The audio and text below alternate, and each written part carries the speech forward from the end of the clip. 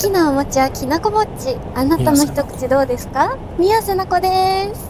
私のグラビアの帯は、下乳の女王って雑誌で書いていただいたことがあって、下乳です。下乳の女王ってことは下乳の国があるんだ。ド S。おい、ビビってんじゃねえよ。何それ。S じゃないんだな、多分な。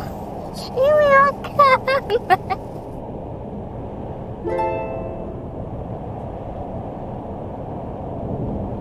そんなのやめて。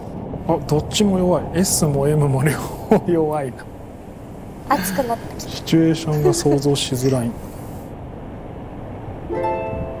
特技は昔から10年バレエをやっていたのですごい体が柔らかくて、ちょっとそれをお見せしたいと思います。またこれや。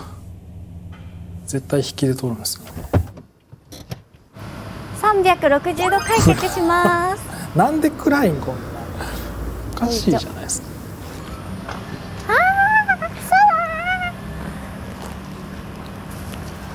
もうすごい。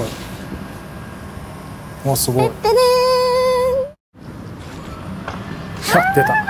この絵出たわ。マジでめっちゃ暗いやん。もうちょっと街灯とかあるとこあるでしょ。どう考えても。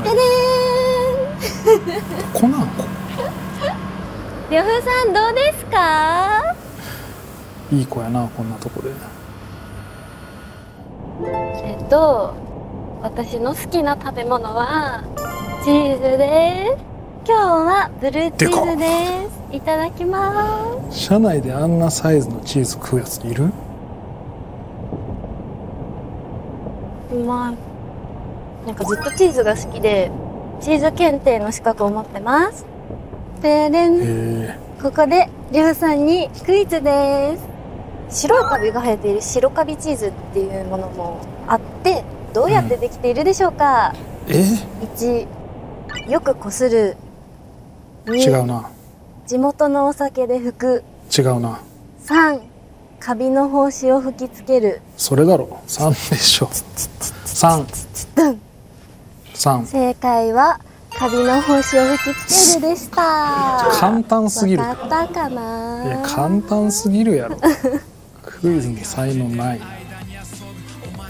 今回のハマり度は119点です。おい、ビビってんじゃねえよ。すごい優しそうだし、体も良かったし、グラドルとしては申し分ないんですけど、クイズの出題能力とかシチュエーションのセリフとか全部めちゃ激弱だったんで、写真で楽しむタイプの人だなっていう感じしましたね。てってねー。